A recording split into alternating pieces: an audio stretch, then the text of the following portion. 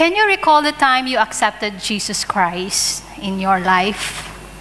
What were you then? Ano po yung buhay nyo noon na hindi pa kayo nakakatanggap kay Jesus? Kayo ba'y wala lang, yung buhay nyo, as in parang sumusunod lang kayo sa agos ng buhay. What made you accepted Jesus Christ? So what prompted you to accept Jesus Christ? Another question is, have you ever tried to find something that you did not know? Meron ba kayong hinahanap na hindi nyo alam kung ano yung hinahanap nyo? So, I went through that during my growing up years. No, I'm searching for something, but I didn't know what it was. So this afternoon, allow me to share my story in finding Jesus. Rather, He found me. Okay? So, I came from a conservative Catholic belief. Yung grandmother ko is a leader in our community church. Then my father is a Corsilista. So alam niyo po yung Corsilista. He's one of the leader there in Corsilio. So my parents are very strict. Yung mga Catholic festivities, they are strict in following all these traditions. We always attend to church every Sunday with the whole family. So when I was in high school or secondary school, I started to ask myself or question my belief. And I have this urge to seek for something that I don't know what it was. Okay, so my mother started to accept visitors from different belief. So iba-ibang belief yung ina-accept niya sa bahay. My father was then stopped attending church. So kami na lang po, hindi nakasama yung tatay ko na nag-a-attend ng church. I asked him why. All I remember he said, oh, I can pray to God, I can talk to God anywhere. And I have all these strange dreams. Like falling stars, catching them one by one, throwing one, catch again. I dream of the image of a person in a bright lights, asking me to come too near to that light. So parang yung movie, sa movie, di ba, yung mamamatay ka na. You know, tinatawag ka nung bright lights na yon. So, and also, I'm dreaming of the image of Jesus. And the most interesting part is, I dream of the coming of Jesus in the book of Revelation. So looking back, I realized that these are the events or dreams that God is asking me to seek the truth, to find the truth and come to Him. So so one day, when my sister, si Ate Jo, invited me to come to her in their school. I didn't know it's a Bible study. So, and that's the only time that I know my sister is a born-again Christian na pala. So, born-again Christian na siya. So, yeah, I attended. There's a feeling of uneasiness. Kasi they are all like graduating from college and I'm just like high school. But I listened. Kind of interesting. Oh. And then weeks after, she invited me again to meet their missionary pastor. So we have a Bible study in a squatters area. So missionary kasi. So we went to a squatters area. We had our Bible study there.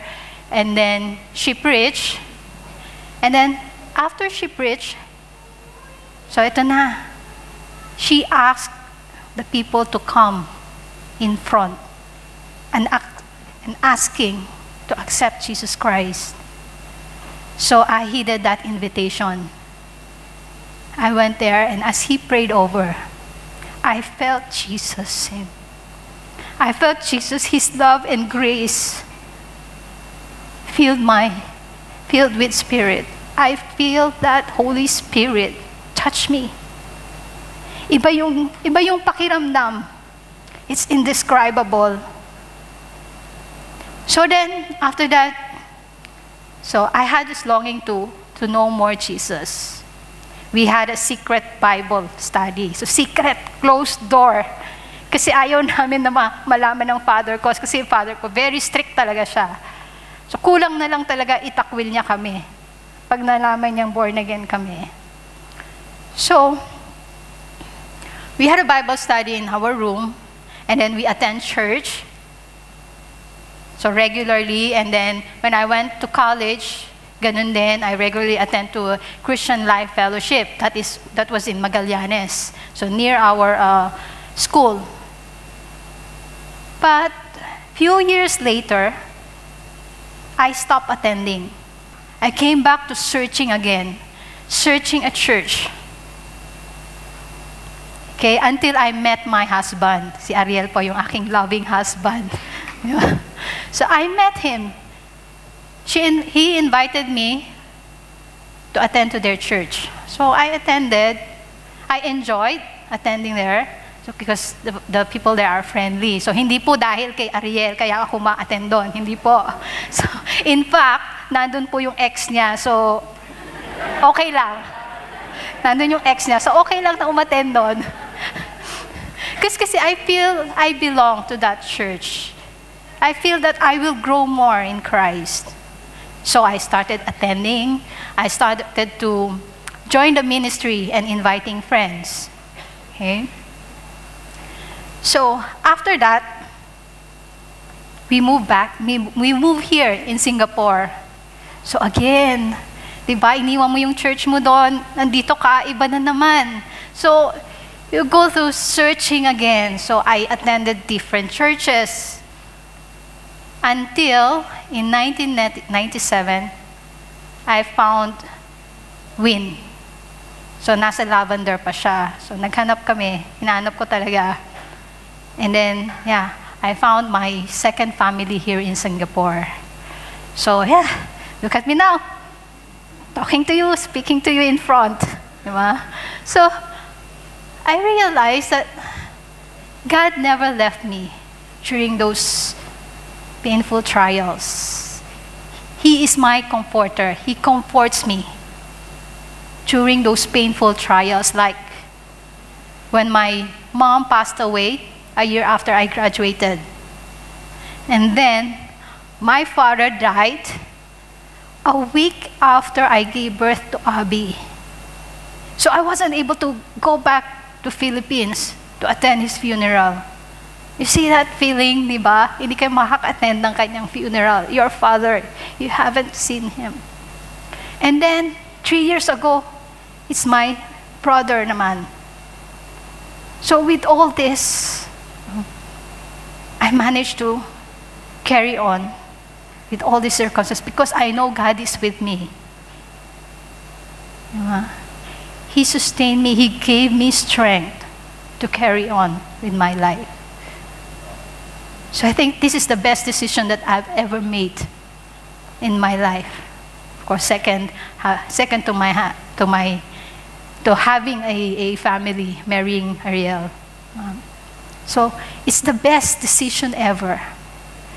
Now, being born again is not easy. People will ignore you. Your friends will ignore you. They will avoid you. And they will not understand you. Diba? But how will you explain the term born again to someone who never heard it or more so able to understand it? So paano po natin i-explain yon? So in our conversation today, Jesus will reveal to us the real meaning of born again and having eternal life.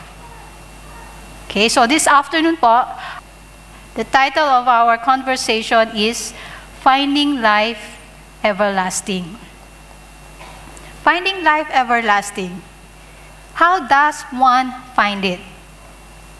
Is it easy po ba? Is it easy or complicated? So do we need to go through that tough time or do we need to sacrifice anything to be able to get that life everlasting. Okay, so this afternoon, allow me to share to you one truth about our conversation. He gave up his life to give us eternal life. He gave up his life to give us eternal life because Jesus died on the cross to redeem and give us eternal life. Okay? So our text today can be found in John chapter 3, verse 1 to 18. So it's about the conversation of Nicodemus and Jesus. But who is Nicodemus first? Now, there was a Pharisee, a man named Nicodemus, who was a member of the Jewish ruling council. So, sinabi dito, Nicodemus is a Pharisee. Ano ba yung mga Pharisee? Pharisee are those group of people who despise Jesus because they find him threat to their position and power. Diba? Alam nila yung Old Testament, alam nila, but they despise Jesus. But, I think Nicodemus is different. He's different from other Pharisee. Why? I think he's looking for something. He's searching for the truth about Jesus. That's why, in verse 2, he came to Jesus personally. So he came to Jesus at night and said, Rabbi, we know that you are a teacher who has come from God, for no one could perform the sign that you are doing if God were not with him. So at night, why at night? Why at night if there are plenty of opportunity to look for Jesus during that day? Diba? You know why? Because during those time, nighttime is a good cover to those people who are trying to hide something. Diba? They are trying to hide something. They want to be anonymous. They don't want to let other people know what they're doing.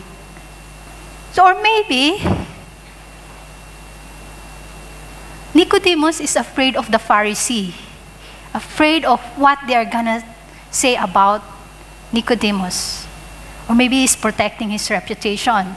Diba? Kasi teacher nga siya eh. So, he's protecting his reputation. Or perhaps, he wants to find time or intimate moment with Jesus.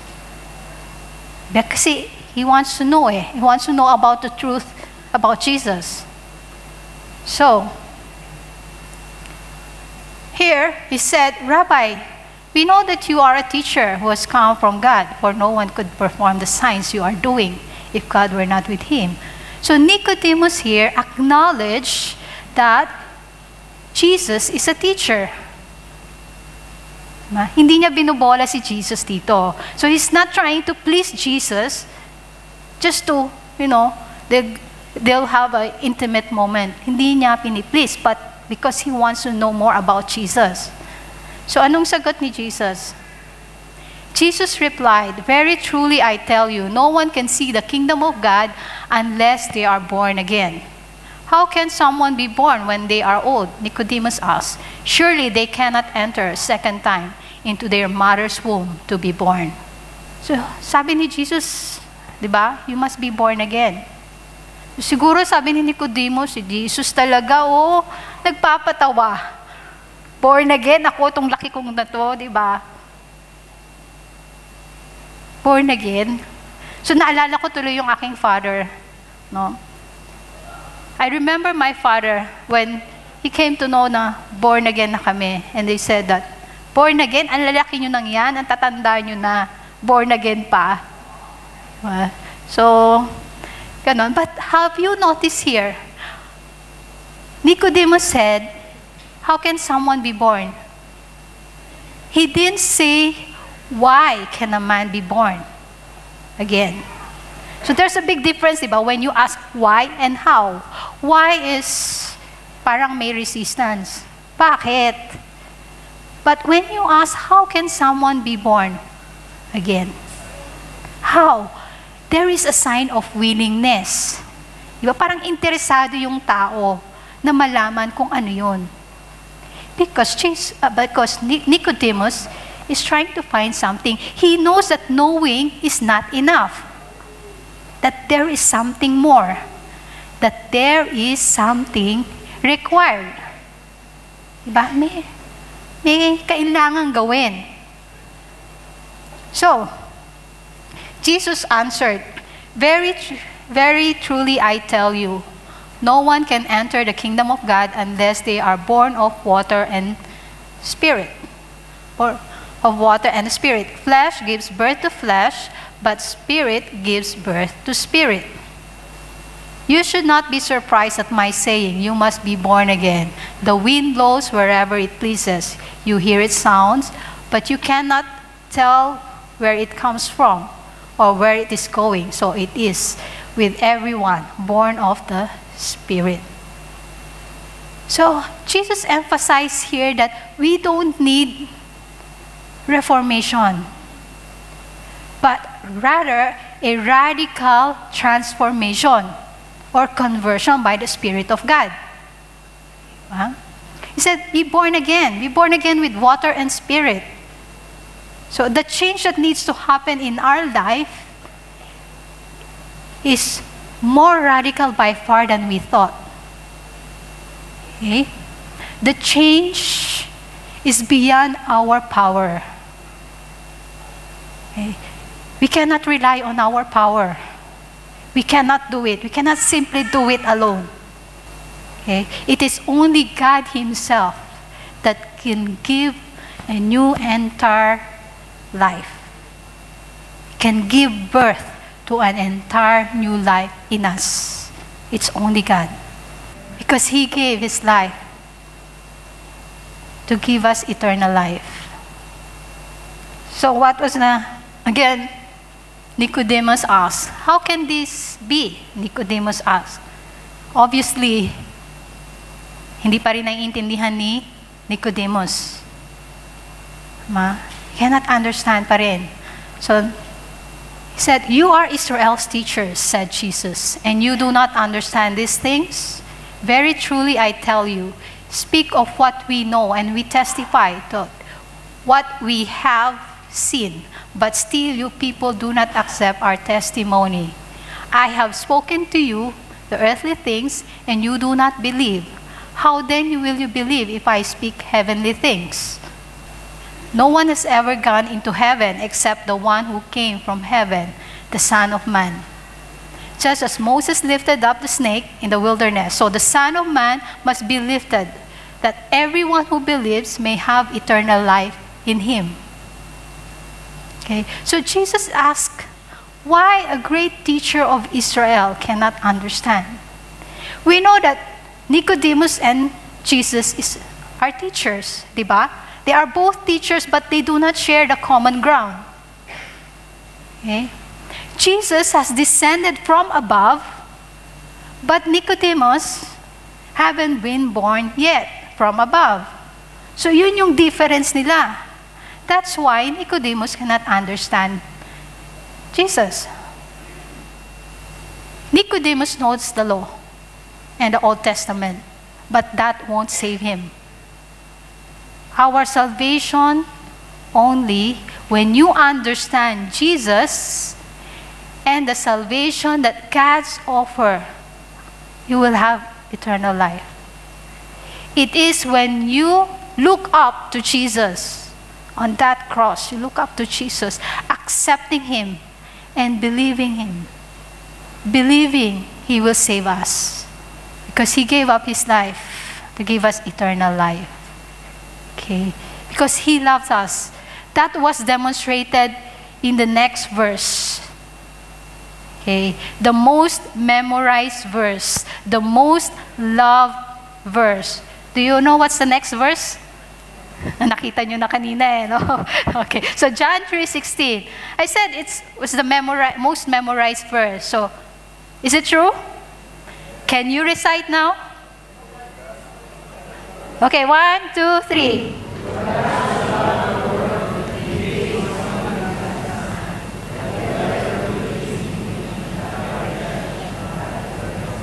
Okay, very good. Very good.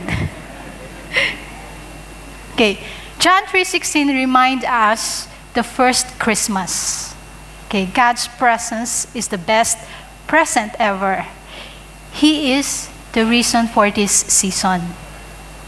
Okay, John 3:16 tells us God's love. For God so loved the world that he gave his one and only Son, that whoever believes in him shall not perish, but have eternal life. John 3:16 is the story of the greatest gift given to mankind, the gift of salvation. Jesus gave himself as a gift to all of us, to the world. God became one of us, so that through him and by him, we will have eternal life. His love is the greatest. His love is eternal. There's no expiration date. He loves you so much on your good days as much as he loves you on your bad days.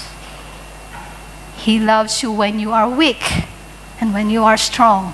He loves you when you are nothing and when you have everything. He loves you who you are. He loves you whatever your status in life. His love is unconditional and powerful. Now, my question to you, to all of us, are you willing to accept that greatest gift?